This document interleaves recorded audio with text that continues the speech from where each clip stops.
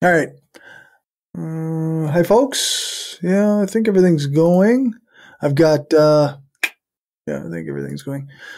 I posted everywhere to say I was going live. I'm going to do some reading of Anarchist History. Hopefully, I'm just going to start with the wiki page. I think I've got. I'm going to bring up my share screen. Anarchist History. I got some links yesterday, so then that can help. Hopefully, oh, Jesus, it's always like so small. Boom, boom, boom. All right, go. Anarchist History. Yeah. So we're gonna start off with the wiki, the history of anarchism, and we'll switch to this tab instead. Holy fuck! Is it ever small? What in the hell? Try and make it so you can actually see it on your screen. Yeah. Okay. So we've got the history of anarchism. Yeah. History of anarchism is as ambiguous as anarchism itself. Scholars find it hard to agree on what it means. Anarchism and libertarian as broad political ideologies manifold historical contemporary meanings have contested definitions. Yeah, I don't know how contested they actually are, but sure. There is a range of views on anarchism and its history. Some feel anarchism is a distinct, well-defined 19th and 20th century movement, while others identify anarchist traits long before first civilizations existed. Yeah, that's I don't know if anybody's watched the Prehistory series that me and Damien do. We talk a lot about how prehistory, like before there was really states or like any even when the very first considered states where and how anarchism and we try and analyze it through like leftist sort of leftist kind of vein or viewpoint. I just got a alert somewhere. It's impossible to find because I have 600 places that are open. Anyway, okay. Oh, there we go. There it is. Somebody followed me. Good. Thank you. All right. So as I was saying, oh my God, I have too many tabs open. Okay. So prehistoric society existed without formal hierarchies, which some anthropologists have described as similar to anarchism. And again, if you check out Damien Marie at Hope's YouTube channel, a lot of the stuff we've talked about prehistory and early states, we'll talk about some of that stuff.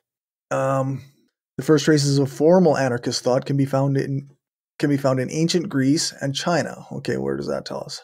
Okay, ancient Greece, that's just and China, where numerous philosophers questioned the necessity of the state and declared the right of the individual to live free from coercion. During the Middle Ages, some religious sects espoused libertarian thought, and the Age of Enlightenment and the attendant rise of rationalism and science signaled the birth of the modern anarchist movement. Alongside Marxism, modern anarchism was a significant part of the workers' movement at the end of the 19th century. Modernism, industrialization, reaction to capitalism, and mass migration helped anarchism to flourish and to spread around the globe. Major anarchist schools of thought sprouted up as anarchism grew as a social movement, particularly anarcho-collectivism, anarcho-communism, that's the one I identify as, syndicalism, and individualist anarchism. I want to, for non-anarchists, I do want to go through at some point, and I just want to examine the various types of anarchist, because it doesn't make a lot of sense to non-anarchists, honestly. The difference between anarcho-collectivism or anarcho-communism or individualist anarchism, they don't really understand where we're dividing those up. My friend Renee, he kind of joked that it seems like it's all just a bunch of different sects, in Christianity, where there's the sect that hates the sect, and there's just different groups that are espousing different ideologies, but it's all supposed to be under the rubric of Christianity. Well, this is all supposed to be under the rubric of anarchism, and it is sort of like that, but also there's reasons for why these things are, and they mean things. So for non-anarchists, it'd be nice if we could at some point, maybe go through those a little bit better. So as the workers' movement grew, the divide between anarchists and Marxists grew as well. Yes, we all know some of this, right? If you're into Marxism or anarchism, you know some of this. You've probably read, maybe you've read more than I have about this. The two currents formally split at the Fifth Congress of the First International in 1872.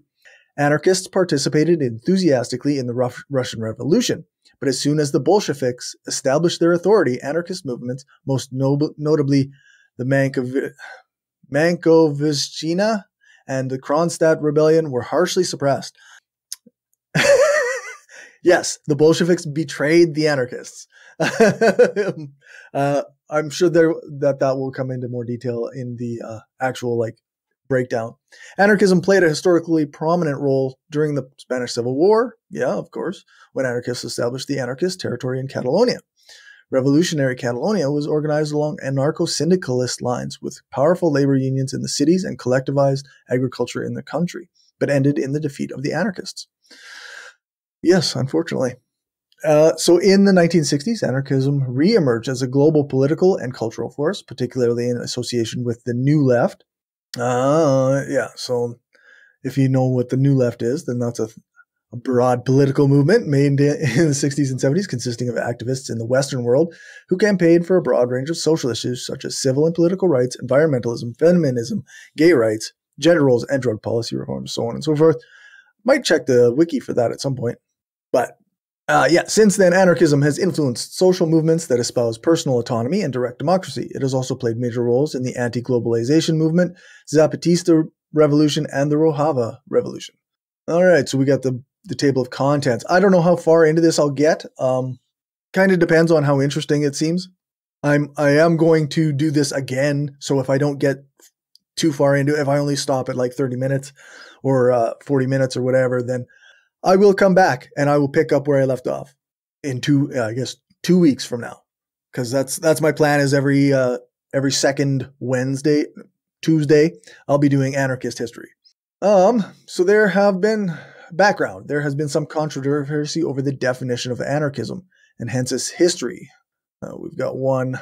Let's open that link in a new tab. I'm just going to pop over to that.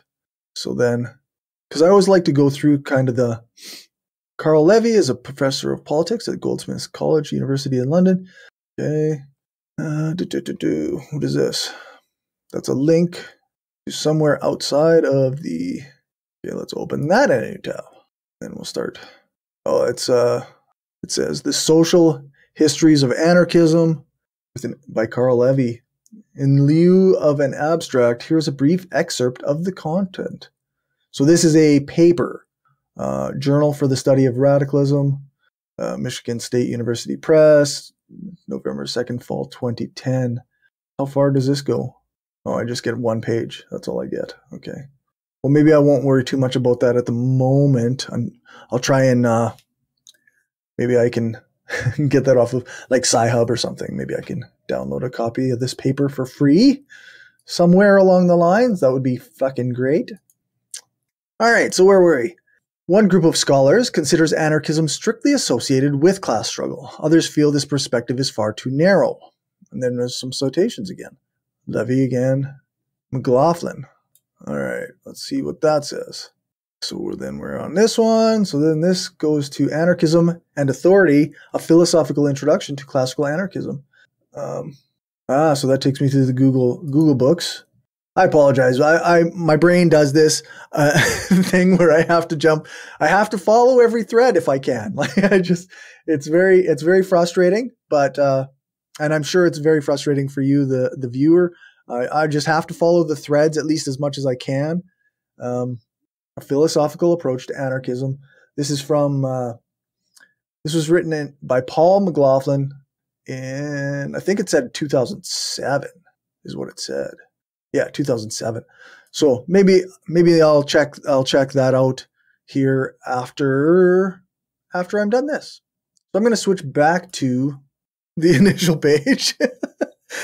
I apologize.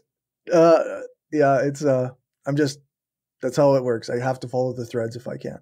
While the former group examines anarchism as a phenomenon that occurred during the 19th century, the latter group looks to ancient history to trace anarchism's roots. Citation number 4, that's Levy 2010 again. So that's the same paper. That's Carl Levy's paper that's been cited a couple times. Anarchist philosopher Murray Bookchin, which I'm sure everybody's familiar with on some level. I'll open that link up in another page. Describes the continuation of the legacy of freedom of humankind, i.e. the revolutionary movements that existed throughout history, in contrast with the legacy of domination, which consists of states, capitalism, and other organizational forms. That's McLaughlin, 2007 citation. Okay, so, yeah, okay.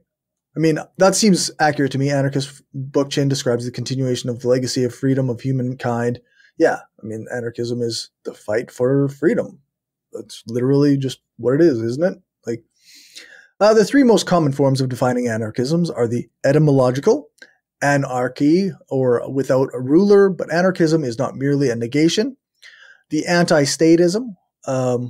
Okay, so there's the etymological and then the anti-statism, which this seems to be pivotal. It certainly does not describe the essence of anarchism. I think that's not true. I think that's anti-statism is at the is part of the core of anarchism. Like, yeah, and the anti-authoritarian or definition, which is a denial of every kind of authority, which oversimplifies anarchism. Sort of. I mean, some anarchists do adhere to that. Like, so that's Carl Levy, 2010, and McLaughlin, 2007. Along with the definition debates, the question of whether it's a philosophy, a theory, or a series of actions complicates the issue. It's all of them. I don't know why they have to say this or this or this.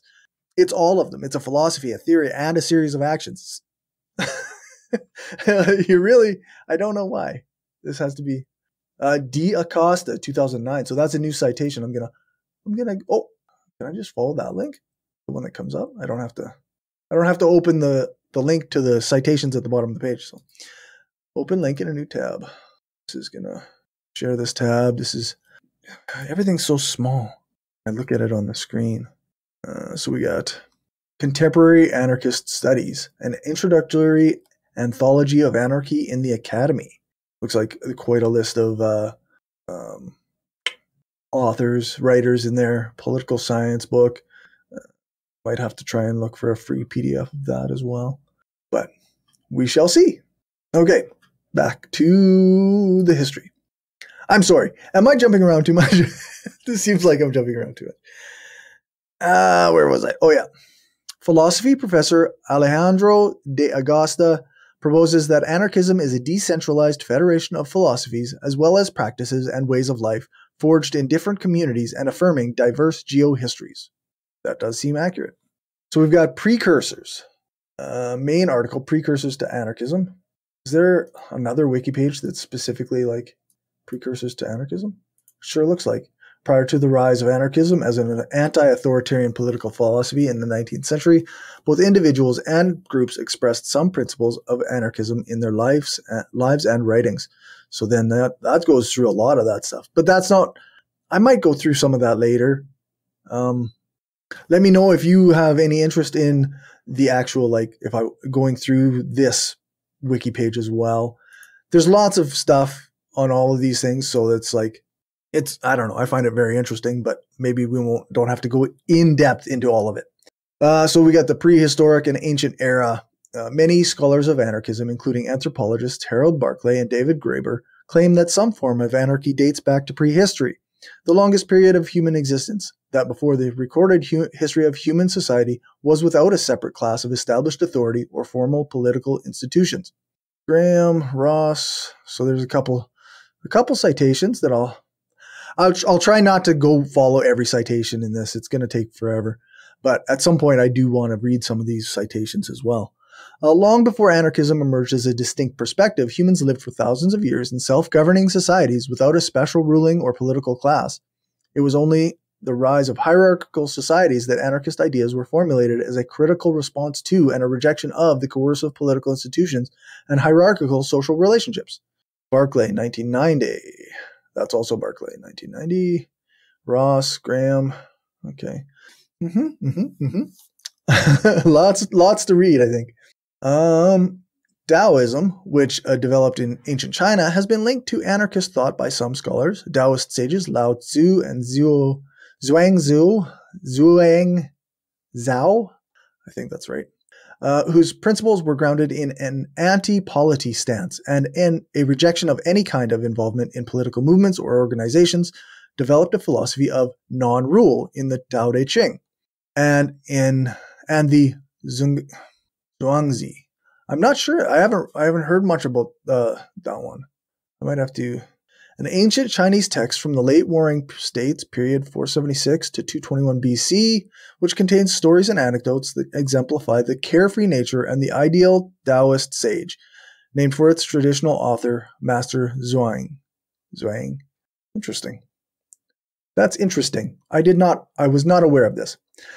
Taoists were trying to live in harmony with the nature. Citation Marshall and Rapp. There is an ongoing debate whether exhorting rulers not to rule is somehow an anarchist objective. Yes. Okay. A new generation of Taoist thinkers with anarchic leanings appeared during the chaotic Weijin period. Taoism and Neo-Taoism had principles more akin to a philosophical anarchism, an attempt to delegitimize the state and question its morality, and were pacifist schools of thought in contrast with their Western counterparts some centuries later. Okay. Some convictions and ideas deeply held by modern anarchists were first expressed in ancient Greece. The first known political usage of the word anarchy, ancient Greek, I'm not going to try and read that, appeared in plays by people whose names I don't think I can pronounce. Sophocles and somebody else in the 5th century BC. Ancient Greece also saw the first Western instance of anarchy as a philosophical ideal, mainly, but not only, by the Cynics and the Stoics. The Cynics, Diogenes of Sinope and Crates of Thebes, are both supposed to have advocated for anarchistic forms of society, although there little remains of their writings. Their most significant contribution was the radical approach of nomos and physis, contrary to the rest of Greek philosophy, aiming to blend nomos and physis in harmony. Cynics dismissed nomos, and in consequence, the authorities, hierarchies, establishment, and moral code of polis, while promoting a way of life based solely on physis. This seems like so nomos is law, physis is nature. Okay. So basically we're saying, like, contrary to the rest of Greek philosophy, which aimed to blend law and nature in harmony, Cynics dismissed the law and by consequence, authorities, hierarchies, establishments, and moral codes of the polis, while promoting a way of life based solely on nature. Zeno of Citium, the founder of Stoicism, well, that's interesting. I don't know that much about Stoicism. I always kind of thought it was the assholes philosophy, because for so long when I saw it, it was people being assholes who were like, "Oh, why are you getting so upset? You should follow Stoicism." Yeah. Yeah. The founder of Stoicism, who was much influenced by the Cynics, described his vision of an egalitarian utopian society around 300 BC. Zeno's Republic advocates a form of anarchic society where there is no need for state structures. He argued that although the necessary instinct for self-preservation leads humans to egotism, nature has supplied a corrective to it by providing man with another instinct, namely sociability. Like many modern anarchists, he believed that if people follow their instincts, they will have no need of law, courts, or police, no temples and no public worship, and use no money, free gifts taking the place of monetary exchanges. Generally, yeah, I generally agree with that. I think it's tough to imagine because of the way that we've already got, like, our society has been working for the last however many hundreds of years. But yeah, I think generally that's how things should work and could work. I think that, as most anarchists, I think that the hierarchical power structures that are in place limit that ability of ours to just be and share and care about each other and also just be free and just live. So yeah, states fuck with it. States, capitalism, it fucks with it, right? Socrates expressed some views appropriate to anarchism. He constantly questioned authority, and at the center of his philosophy stood every man's right to freedom of consciousness. Aristippus, a pupil of Socrates and founder of the hedonistic school, claimed that he did not wish either to rule or to be ruled. He saw the state as a danger to personal autonomy. Not all ancient Greeks had anarchic tendencies, obviously. Other philosophers such as Plato and Aristotle used the term anarchy negatively in association with democracy, which they mistrusted as inherently vulnerable and prone to deterioration into tyranny. This is a pretty common objection you see from like liberals or like centrists right now, or conservatives for sure. Like they think all of it is anything that isn't their view is tyranny. But among the ancient precursors of anarchism are often ignored movements within ancient Judaism and early Christianity. As more contemporary literature shows, anti-state and anti-hierarchy positions can be found in the Tanakh as well as in New Testament texts. That's interesting stuff. I think, let's see, how long is it? Yeah, I can keep going. I'm at 23 minutes I've been on. I don't know how long I just want to sit here and read a wiki page on Twitch stream, but as long as, it looks like as long as somebody's enjoying it, I guess. All right. So in the Middle Ages. So that was like prehistoric and ancient era.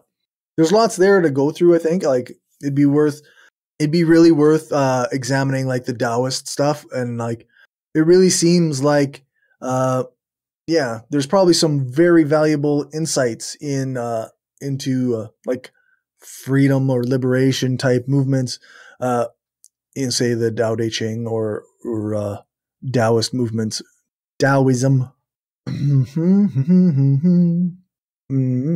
Okay, so the Middle Ages. In Persia during the Middle Ages, a Zoroastrian prophet named Mazdak, now considered a proto-socialist, called for the abolition of private property, free love, and overthrowing the king.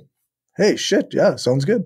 He and his thousands of followers were massacred in 582 CE, of course, but his teaching influenced Islamic sects in the following centuries. A theological predecessor to anarchism developed in Basra and Baghdad among Mutazilite ascetics.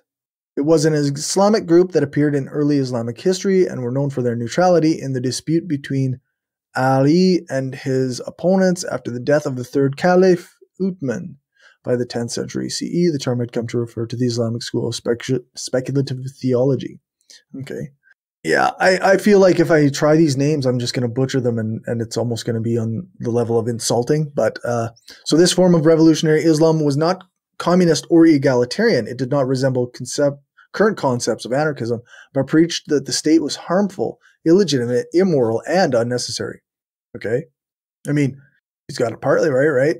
Like a lot of anarchists, modern anarchists aren't communists or egalitarians. They're just like in nihilism isn't necessarily an egalitarian movement or ideology. It's like, I mean, I disagree with most of nihilism, but I don't want to like frame it badly. I don't want to like misrepresent it. So, in Europe, Christianity was overshadowing all aspects of life. The Brethren of the Free Spirit was the most notable example of heretic belief that had some vague anarchistic tendencies.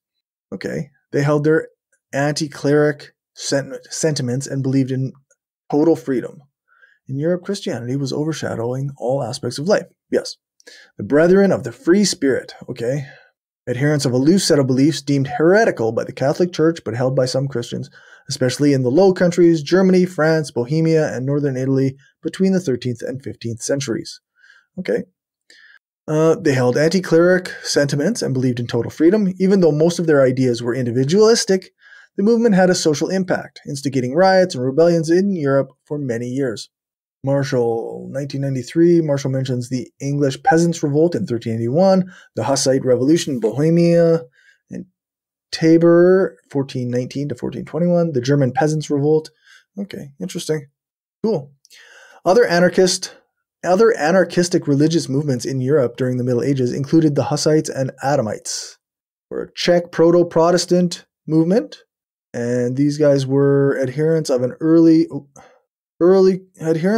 Christian group in North Africa in the 2nd, 3rd, and 4th centuries. They wore no clothing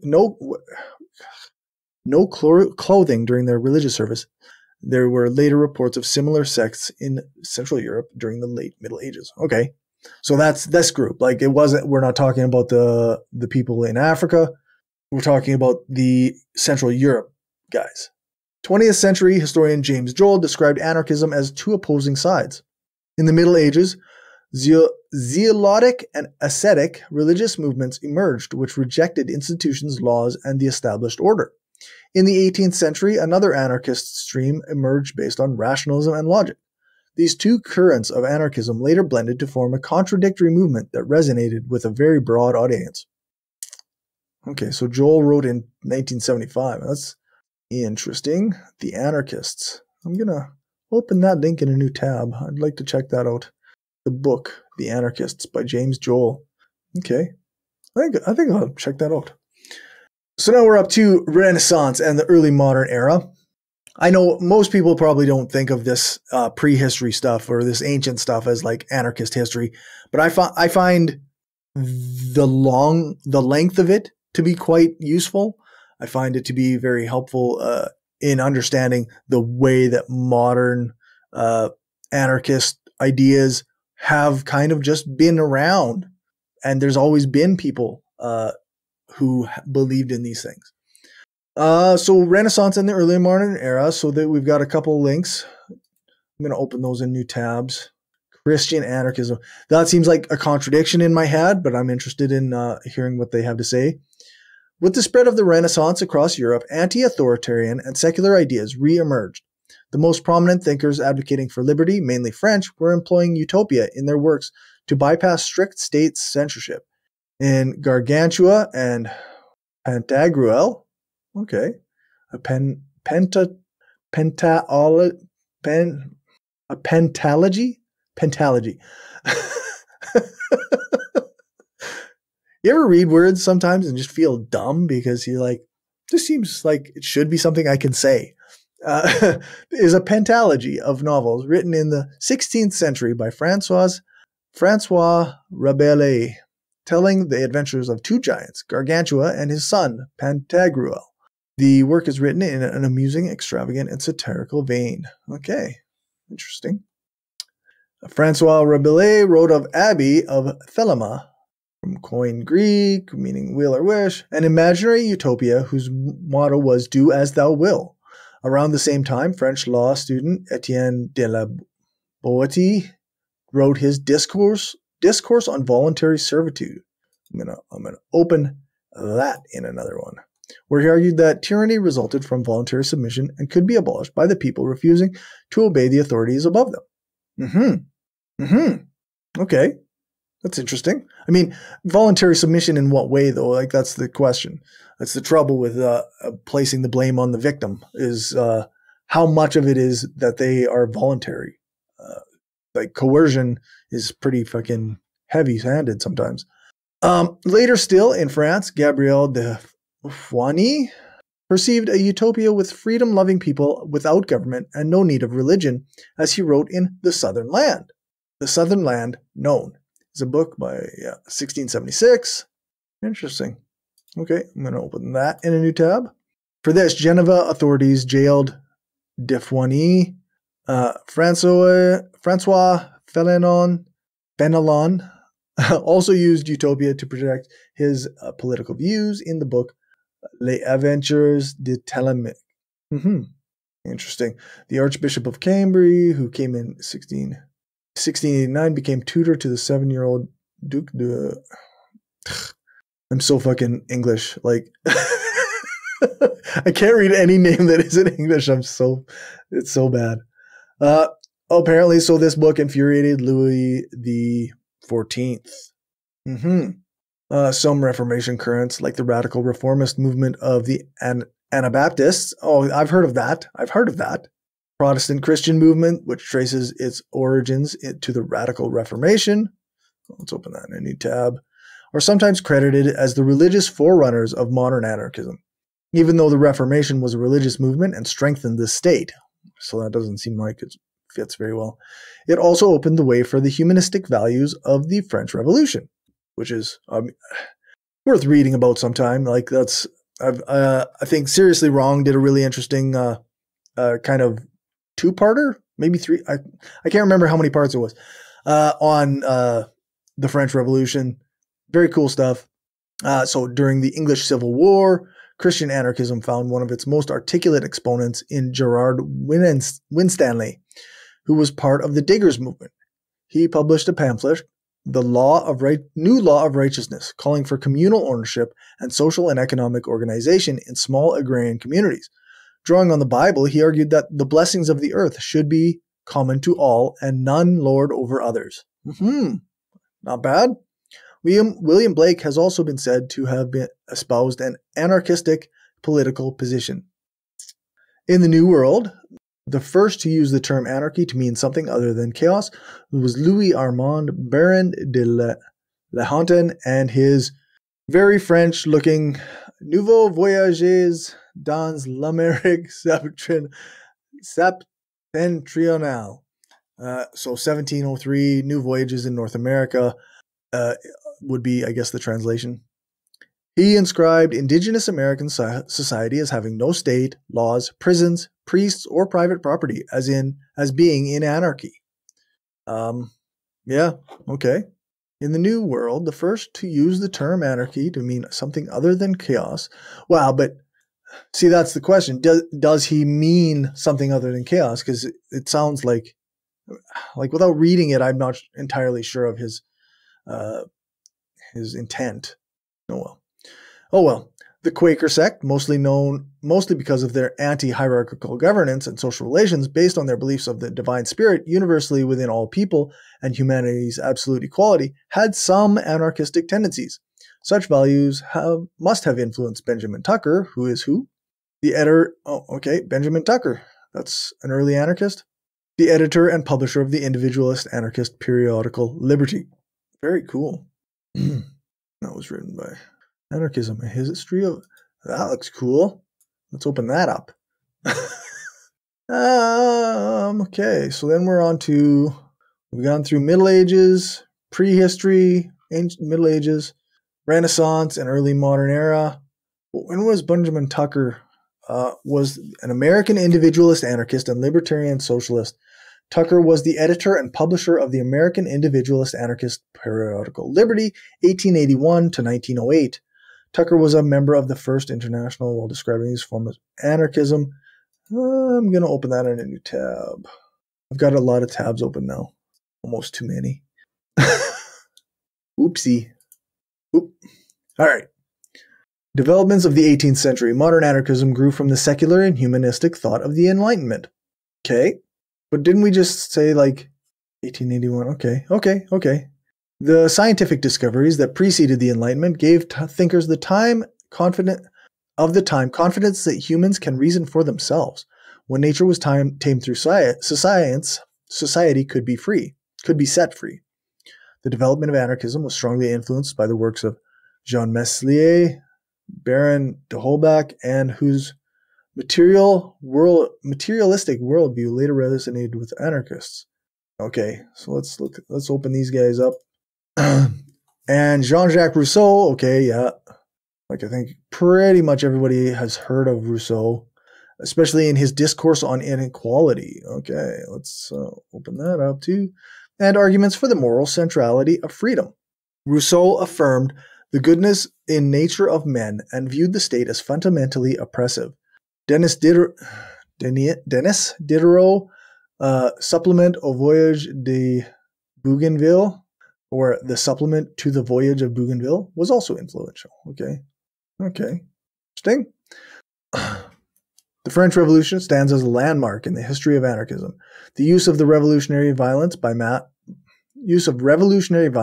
masses would captivate anarchists of later centuries, with such events as the Women's March on Versailles, cool, the storming of the Bastille, cool, and the riots whose name I cannot say. Ravaillac riots. Okay, let's open that too. Seen as the revolutionary archetype, anarchists came to identify with the enraged ones. Okay, or ultra radicals. Interesting. I'm going to open that in a new tab too. I got a lot of reading to do here. This is going to take many, many days. I guess it's a good thing. It's a good thing, right? Anarchists who came to identify with the enrages, who expressed the demands of the sans-culottes, common people of the lower classes in the late 18th century. Without breaches, commoners who opposed the revolutionary government as a contradiction in terms. Yeah, I agree. Denouncing the Jacobin dictatorship. Interesting.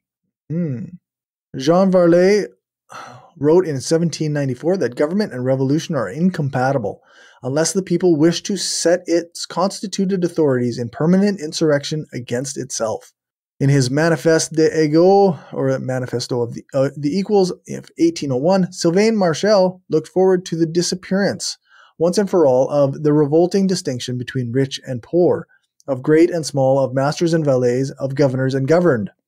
The French Revolution came to depict in the minds of anarchists that as soon as rebels seize power, they become the new tyrants, as evidenced by the state-orchestrated violence of the Reign of Terror.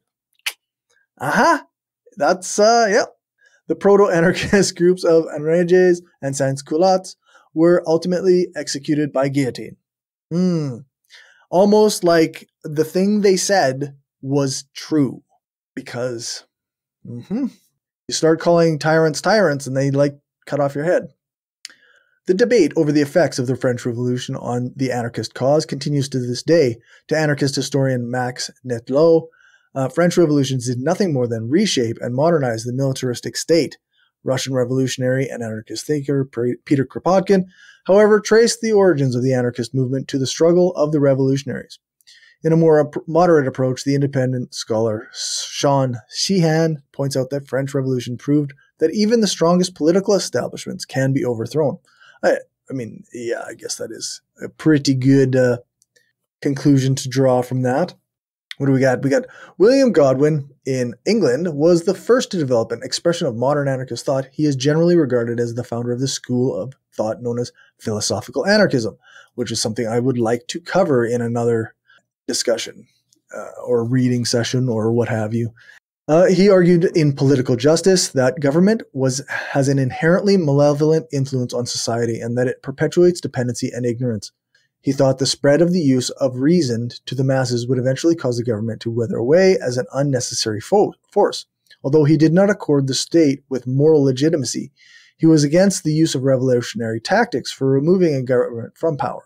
Rather, he advocated for its replacement through a process of peaceful evolution. His aversion to the imposition of a rules-based society led him to denounce as a manifestation of the people's mental enslavement the foundations of law, property rights, and even the institution of marriage. He considered the basic foundations of society as constraining the natural development of individuals to use their powers of reasoning to arrive at a mutually beneficial method of organization. In each case, government and its institutions are shown to constrain the development of one's capacity to live, wholly in accordance with the full and free exercise of private judgment. Okay, I'm going to call it a day for this. So then next time I'll pick it back up on Proudhon and Stirner. Let's see, let's tab on Proudhon just quickly. So Proudhon was born in 1809 and looks like he died in 1865. So he wrote about things. In 1848, he wrote. So this is kind of in the middle of where we're at. Oh my goodness. There we go. Okay, there. So this is kind of in the middle of where the 1800s, the same type of developments of the 18th century. So, yeah. Revolutions of 1848, classical anarchism. There's lots to go. Emergence of anarcho-communism. Lots to go. And like I say, I'm going to probably just go through the wiki for a while. And then I'm going to go through other wiki pages. Like this, to me, I know that Wikipedia isn't like a academic resource. But at the same time, I do find that it's helpful. It gives you a broad understanding. It has citations if you want more information. I'll post the link in the show notes when I post this on YouTube. just the one link for the main article that I'm going through. Everything else, I will collect these links and I will go through them at other times. So thanks very much for being with me. Anybody who was on the stream, it looks like myself, just the one guy. Yeah, that's okay. Hopefully some people will enjoy, will get something out of this later. And if you don't, maybe you'll join me later for a different, for different content. Remember, like every second Monday, I'm going to be doing examining of claims that I find on the internet. I'm going to like go through and try and read a few articles, try and get a basic understanding of what's going on with them, where the stories come from, what people are actually talking about. And then on Tuesdays, it's Anarchist History. And then on, I can't even remember it because it's on my calendar. I don't have to remember it. But on Wednesdays, it's going to be, I'm going to stream talking about current events. So that's tomorrow. I'm going to take a look at some of the news items that come out the last couple days, probably the last few weeks, maybe. And I'm just going to kind of, go through them. Maybe I'll try and get some stuff from around various regions. And then on Thursday, it's Theory Thursday. I'm going to read some piece of anarchist theory. I don't know if I'll get through, like I'll probably just read one thing or two things and then, yeah. Anyway, we've got quite a bit of reading to do on the history of anarchism. Because contrary to popular belief, this is not just a fucking tiny little movement that doesn't exist. It's been a major political philosophy for a long time, and it's got a lot of aspects to it and a lot of history behind it. And frankly, I think people who dismiss anarchism are essentially just I don't know. It's one thing to disagree with it or to not feel like it's justified or will work, but to just dismiss it as the way that some do, as simplistic and like people dismiss it out of hand because they associate the word anarchy with chaos, and that's not an accurate. That's an ignorant thing to do. That's and I don't mean that as an insult. That's literally an ignorant thing to do. It's a thing that you do out of ignorance. So yeah, we'll pick this up again in 2 weeks. Thanks for checking this out. Hopefully I'll see you soon.